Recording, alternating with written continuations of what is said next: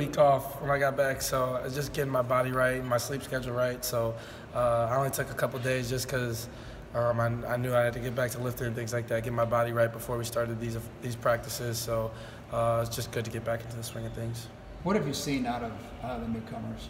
I think they can bring a lot of things to this team. I think everybody, can impact the game in different ways. I think Caleb and Trey can really shoot the ball really well, which you've seen in Cap City. And I think that, Mercedes can really score the basketball really well. And then I think Luke can also shoot the ball really well. So I think they all bring different things that, will help us this year. What about Prentice?